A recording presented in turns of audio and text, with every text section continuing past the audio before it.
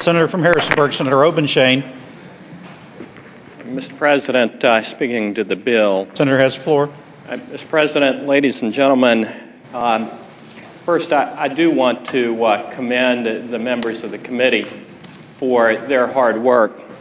And I would agree with the comments that have been made by some members of this body that this bill represents a much better bill than we started out to generate and than we were presented with at the beginning of the year.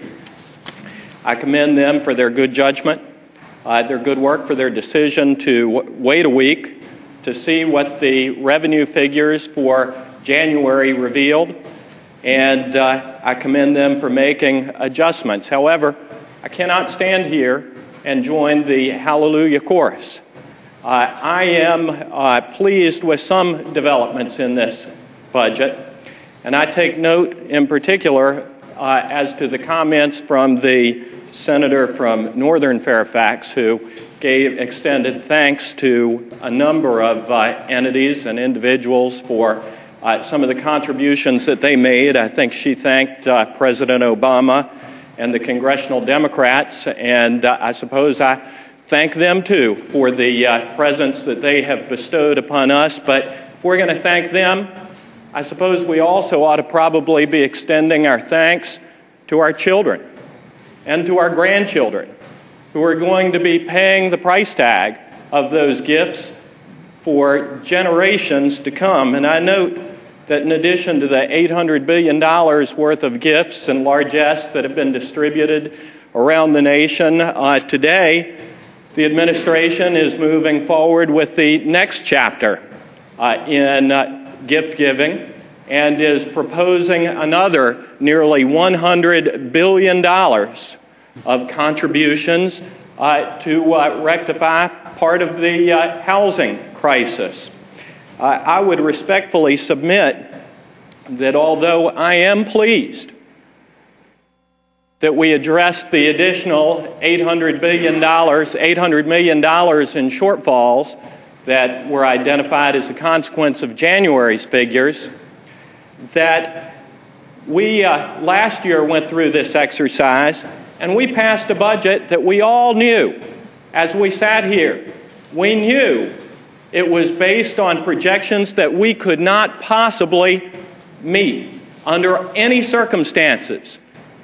And with a wink of the eye and a nod, we passed that budget knowing full well that the money was not going to be there.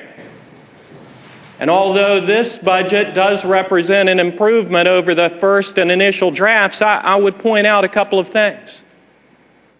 One thing is, if you look at the junior senator from Virginia Beach's Wall Street Journal, you will note that the Federal Reserve today now expects is reporting that it expects an even deeper contraction. This is grim news. Grim. Yet, this budget is based upon projections that in July, beginning in July of this year, of 2009, we are going to begin generating revenue increases averaging 4.5%. Now, we can all link arms and congratulate one another and pat each other on the back and say that we have solved our long-term problems. We have plugged some holes.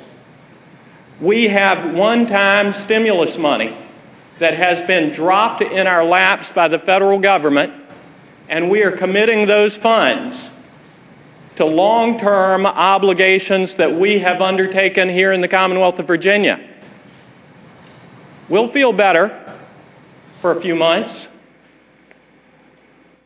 but we're not going to feel better come June, July, August, towards the end of the year, and we're certainly not going to feel better when we show back up down here in January of next year. I respectfully submit that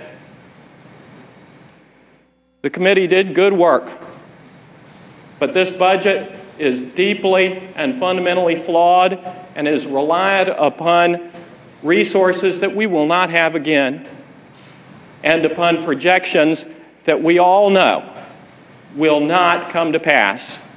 I will undoubtedly be a lonely voice, and I will be a lonely spot of red up on that board. However, somebody has to stand up and say that the emperor has no clothes.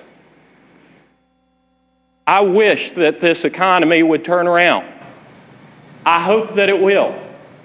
I hope that I am standing here in the fall, red-faced, confessing that you all were right, that our economy has bounced back with vigor.